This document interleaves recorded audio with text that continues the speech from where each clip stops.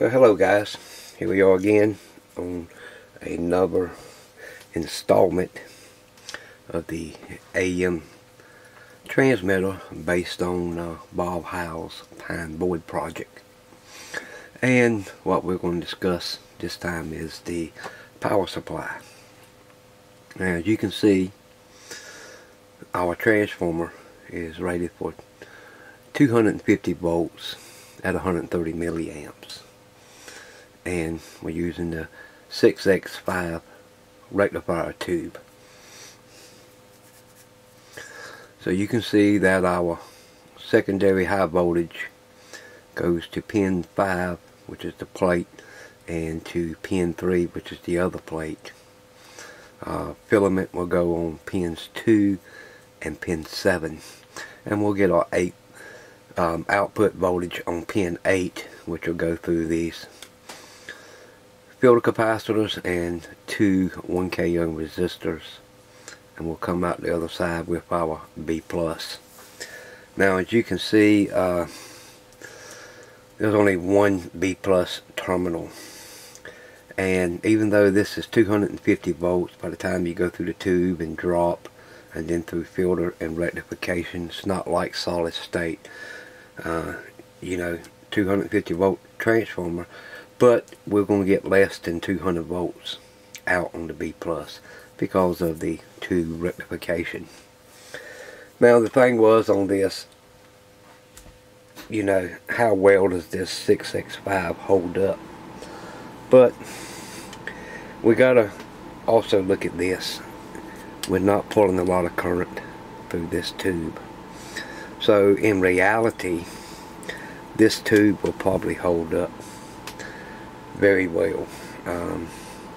We can change to go to a different type of tubes. The only thing about this circuit, we don't have a 5-volt AC to run the tube with the cathode, and that's why they use the 6X series. So all in all, yeah, this tube should be fine. You shouldn't have no problem with thermal meltdown in it. But again, we're going to be stuck with less than 200 volts on the B+, which is good for the preamp.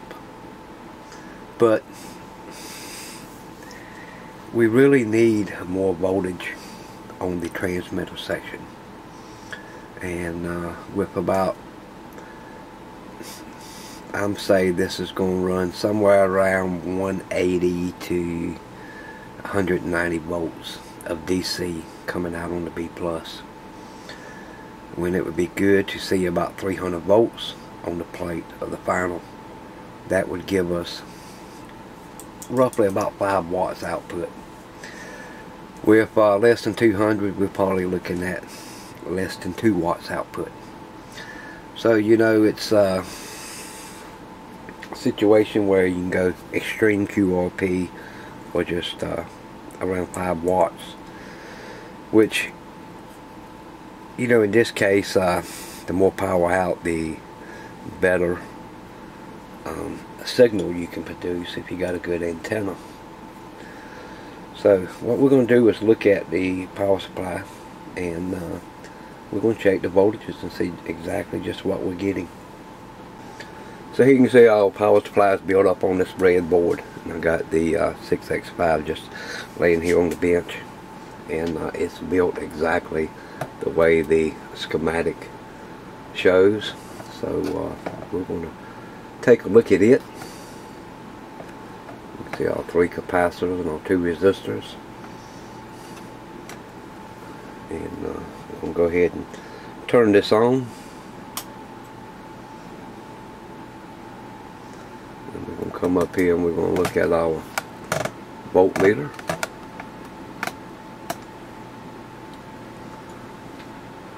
I'm on the 500 volt scale, and we are reaching just about 190 volts using the tube rectification. Again, that is good voltage to feed the preamp with a microphone, but it's a little low for the final output.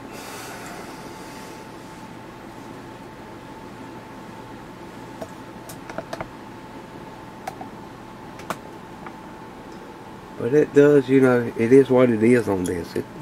It's good and stable. It should be pretty clean with 3 filter capacitors. So, you know, it's not too bad at all. Alrighty, so this is the solid state version. As you can see, the center tap on the secondary is not used, and our 2 secondary high voltage wires goes to this bridge rectifier. And then, you know, we come from negative to ground, while the capacitors and resistor is grounded to. But out the positive, the B plus, it comes in and goes into this first capacitor. Then there's a dropping resistor, 33k ohm dropping resistor. So we pick up our high voltage at this point here. Go through this dropping resistor. There's another 20 microfarad capacitor and a 33k bleeder resistor, and then we come out with our lower high voltage. So this is B plus to the preamp, and then this is B plus for the transmitter. So we saw our maximum voltage on the B plus from the tube was about 190 volts. Works okay for the transmitter, works real good for the preamp. We don't need to feed the preamp as much voltage as we would the transmitter. 150 volts will be fine for the preamp. Anything else is just going to be excess and bled off in heat. So let's take a look at the solid state on the breadboard and see exactly what we have.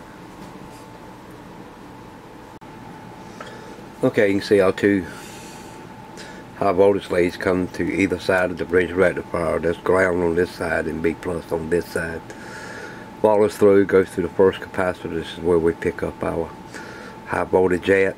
Goes through a 33k ohm resistor to this point. And there's our other 20 microfarad 450 volt cap with a 33k bleed resistor going to ground.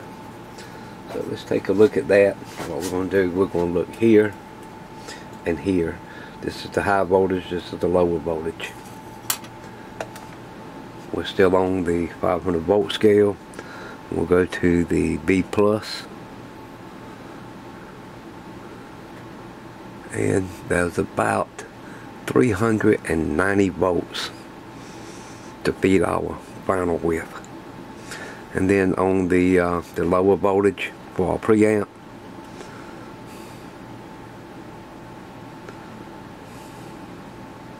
we're at a good 100 volts. Okay, with that, what you need to remember also is that we have no load on the outputs.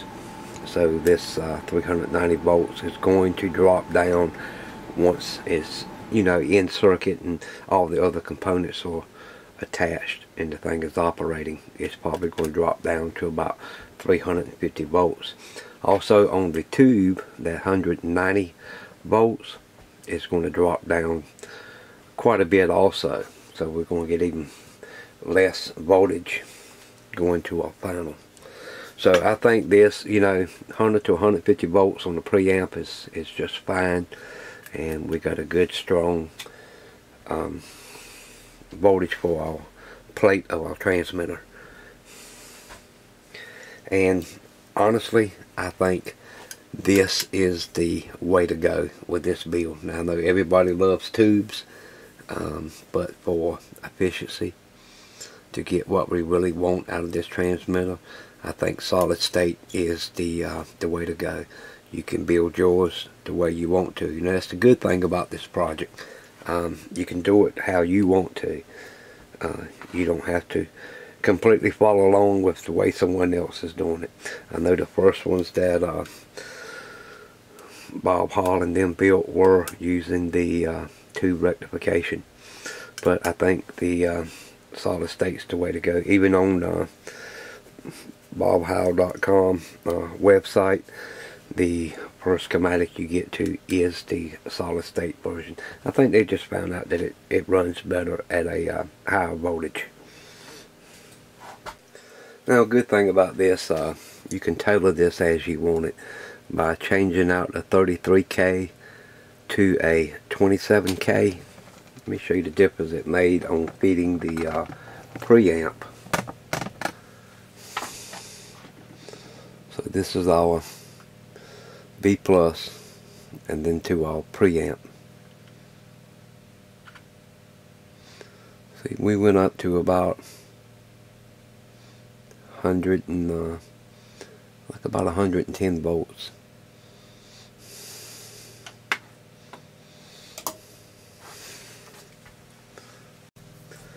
So by changing out these two resistors, we had 33Ks in there. These are 43K. And if we go back and look at our voltmeter again,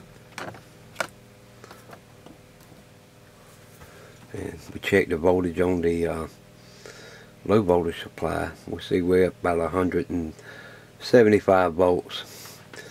So probably somewhere around 38K would get us down to about 150. And that's the good thing about building the solid state supplies, that we can change components around and get the desired voltage we need for our secondary high voltage to feed our preamp, just by changing out these two resistors. So as you can see, just by doing this simple test, we have determined what each power supply was going to produce, and we can clearly see that the solid state version is the way to go. More power to the final, more wattage out, and plus keeping the preamp at a lower voltage so it'll run correctly. Now there is a resistor in line going to the preamp that's going to drop the voltage even more, but the solid state version, I think, is going to be the best way to go. So on the chassis, I've been giving it quite a bit of thought. I said something about putting the transformer over here and then the final tube in front of it, and I've completely changed that thought process on this. I think we should have our transformer over here. We only got 6 volts and 250 volts in the center tap. We're probably going to want to install a 12 volt transformer so it can sit right here, and the reason for that is for our relay. This way we don't have to run a 110 volt relay. This keeps the voltage lower going to the relay circuit. I think it'll just be a little bit better to do it that way. This also put our tank coil over here on this side, our load and tune capacitor, and we'll put our final tube back here in the back, and the oscillator tube just in front of it. And then that gives us the middle to put our crystals and mic preamp and stuff. I think that'll be the easiest way to go on this, to keep everything separated and joint. Now somebody in the comments mentioned about enclosing the preamp. Well, that's a good idea, but such low wattage, and I don't think that'll be that much problem. If you remember, this thing was built on pine board to start with, so everything is open and exposed anyway. All the circuit.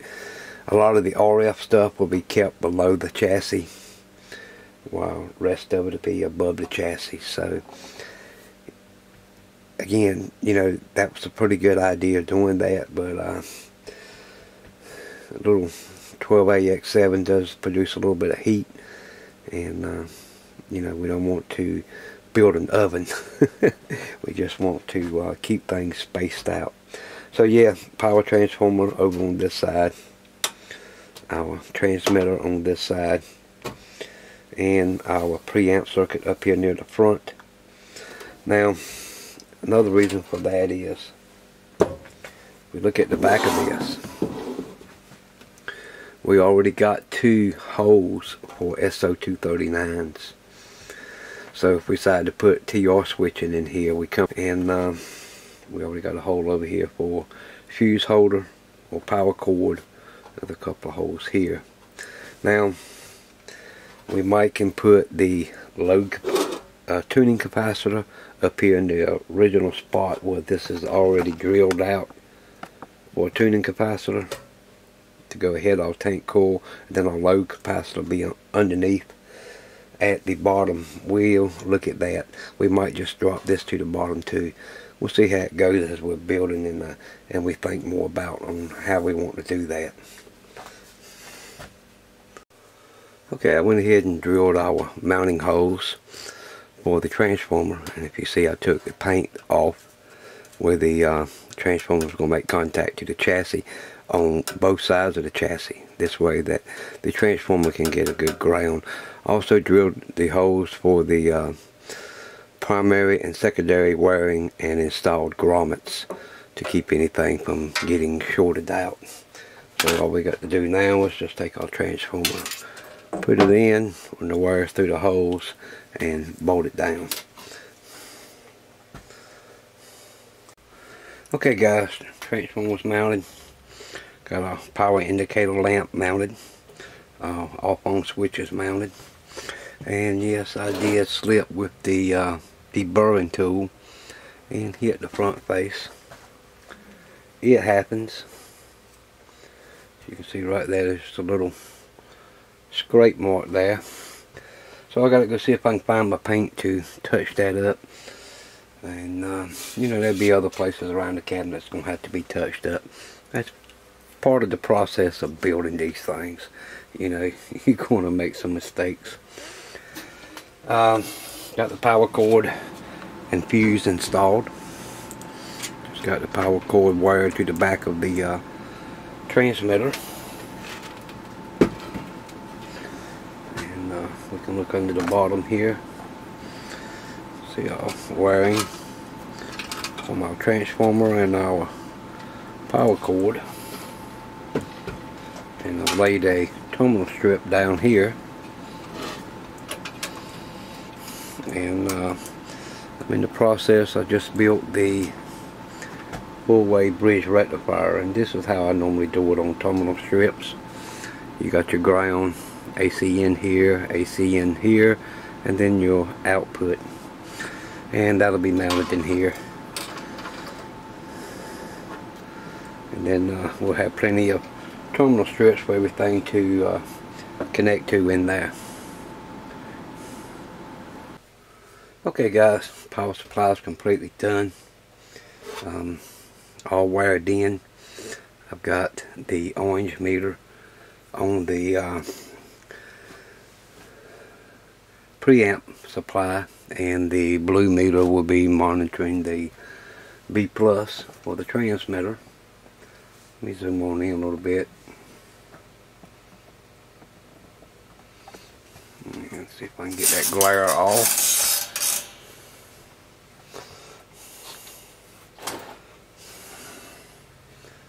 Yeah, I think y'all can see both meters now. We're going to turn the supply on, and I'm going to start cranking the variac up.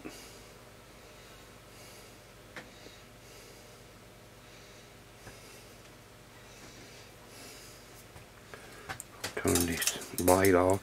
You can see the jewel is just starting to light up.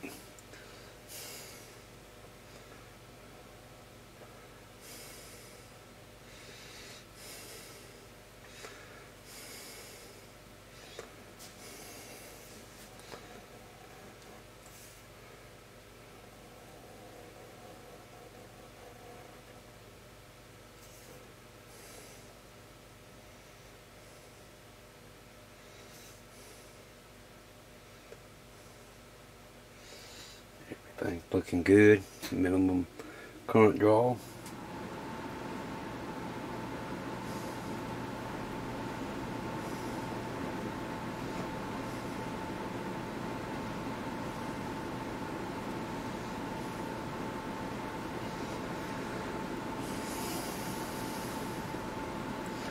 Alright, that's a full 120 volts. You can see we're at 393 on our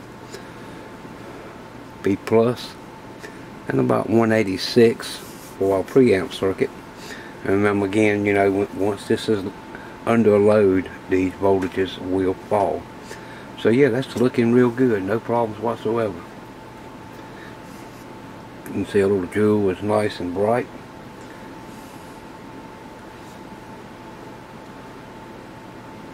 So I'll shut this down, and yeah, and you can see the pinch is a mess. You know, that's stuff laying everywhere, but that's what happens when you're building stuff and you get kind of a mess.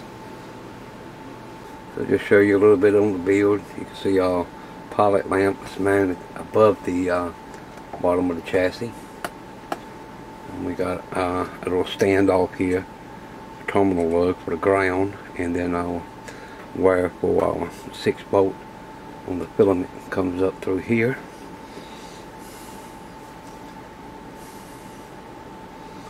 Okay, I'm looking bottom side.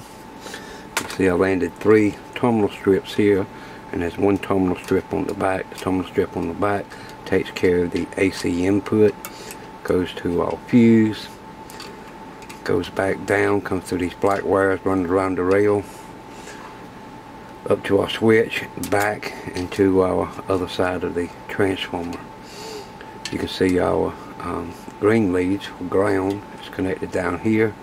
Here's our 2 33K resistors. This is the high voltage. It comes off of this bridge rectifier that we made over here, and it's just jumped over. Our center tap is right here. We don't have to use the center tap, so I just tacked it right here. Maybe something in the future we might need it for. And so this is our high voltage out. That'll feed the plates of the transmitter. And this is our low voltage for our preamp in between the 2 resistors. And then we'll pick up our filament here on this terminal next to the bottom.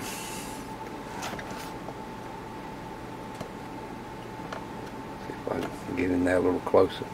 Now you can see it. High voltage, low voltage filament. And we have our 2 capacitors in here and grounded on this end. So that's pretty much all there is to it, to the power supply. It ain't nothing, you know, real hard to do. You just follow along the diagram and build it exactly like it shows. And there you have it. See our green wire is running from the filament line coming up through here and going through this grommet to our lamp that's top side. Well guys, that completes the main power supply build, and you can see that was very simple, straightforward. It's just you know, mostly just getting everything in there where you think you need it, get the layout right, and then just start connecting everything up. Pretty simple. Now I will be adding a 12 volt supply into this. I've looked around the shop and I didn't quite find a transformer like I really wanted. I've got some big ones, but there's no need of putting no 6 amp 12 volt power supply in this. We only need, you know, half to 700 milliamps supply to run the TR relay. And again, you know, I don't really want to go with 110 volt, which we could, and then you don't even have to add another power supply.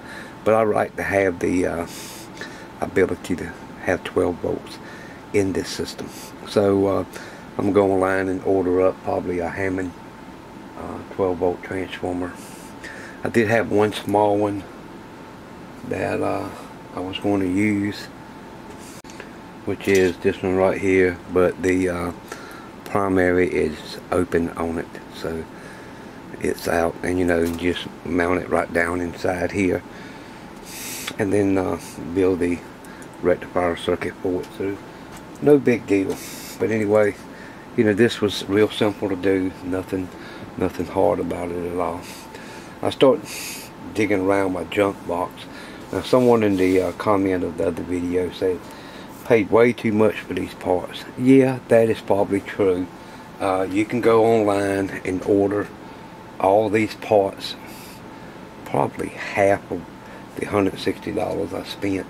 But you got to remember, you know, you're not going to get everything from one place. So you're going to have to pay shipping. You got to add all the shipping in for all the parts that you order to build this with. And again, you know, your junk boxes are probably full of parts. That's like the 365 picofarad variable air capacitor.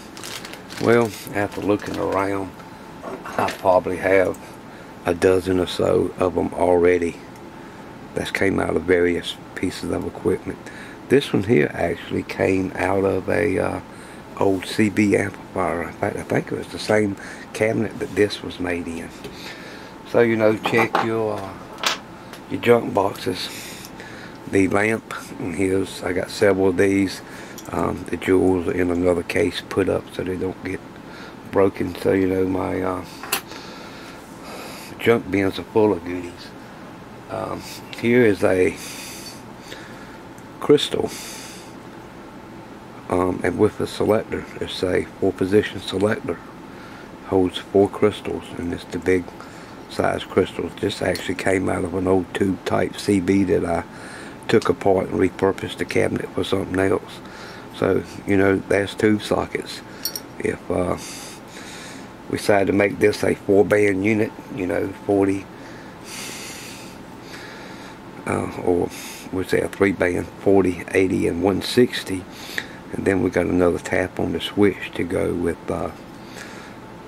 VFO or auxiliary input, whatever we decide to do with it. But this would work right in there. The only thing with this is that I want to be able to use one switch to control the crystal selection and the band tap or the coil, which this switch here would not do that because you don't have nothing sticking out the back.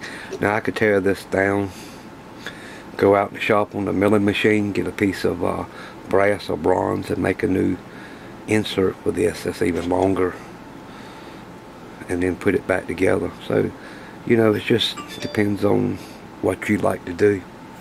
It's real easy, you know, to come up with stuff. I got lots and lots of old ceramic style wafer switches, and so I'm not going to use bakelite switches in this. It'll all be ceramic. So, you know, this way when you change frequency or change the crystal, you're automatically changing the tap on the final amplifier. And I've got some that's got the long shafts out the back, so, you know, the possibilities on this is endless. And that's the good thing about home brewing something like this. You know, Bob Heil did a great job on designing this pine board project. And, you know, and the good thing about it is you can take that design and just keep adding and building to it, and go further and further into it. I do have another old amplifier that was made from the same company, which was DNA, and it's actually twice as wide as this.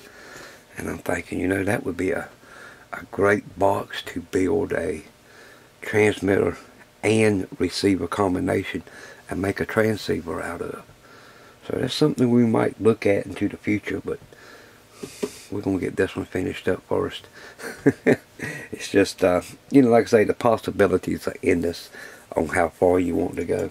I've already got some SO239s, just need to clean them up, mount them right back in the original holes. This way we have one for the antenna and one for a receiver, and we'll put a circuit in it, TR switch to switch between the two, and that way you can mute the receiver when you key the transmitter. Anyway, over on my website at gocarters.com, the electronic universe, we scroll down to homebrew and tech forum. I've already started a thread, over here on this, and with links to everything, and links to parts. And here I'm going to start adding pictures and diagrams and so forth on the progress of this. Not only do I want to, you know, record this, I want to document it on my website also. And you know, if you want to go over and discuss, feel free. The links will be down below if you'd like to go check that out, and you know, comment and make suggestions and stuff. It's a lot easier to do some of that on in the forum as it is on YouTube, because YouTube you can't really upload pictures of your designs, or however you know you decided to do it. So if y'all like to join me over there, like I say, the link is down below. The website's free, no charge. You can sign up, go in and participate if you like. Alright, so that's it on this one, guys. I think the next episode we'll start on the mic preamp circuit, and I kind of got to make my mind up now exactly on how I'm going to do the transmitter, because we got this plate inside. There we go. Now we got a better shot up. We got this plate inside that's going to cover up these holes, and I'm thinking about putting the output tube here, and then the oscillator tube maybe up another hole. So if I do that, I'll put this plate back in, and we'll cut out those holes so that we'll be able to mount those two tubes, and then we'll get this plate situated and bolted down. We'll have to remove some paint underneath so that this will ground real good, and we'll get this in place like it's supposed to. And we're probably going to put the preamp, you know, up in this area here, and with our controls out the front. Then that should give us enough room over here to get our band coil and get that situated. So that's where we are now, and we'll get back onto it. Like I say, while I'm off, I wanted to get this started, get it working out, and we'll go from there, because I think it's a fun project. And you know, it's always the best results when you finish and you get to use it, and that's so satisfying. Now, someone in the comments asked was, how big is the platform we're building on? And just to show you the size of what this case is, so you can get a better understanding of it. It is exactly 1200. It is exactly 12 inches and 1/8 wide. The front panel is 7 1/4 inches tall. The depth of the chassis is about 10 1/8, and then the platform, before it goes from the bottom, is about 2 1/4 inches. So that gives you an idea just how big this box is. So you know, no problems with that. If you wanted to, you could build this in a much smaller box and make the power supply remote, put it in its own little box, and then just plug the power supply into the back of it. That gives you a little bit more room in a smaller box. Thanks for watching. Leave your comments down below. Don't forget to check on the show more tab, and we'll see you in the next video. Bye now.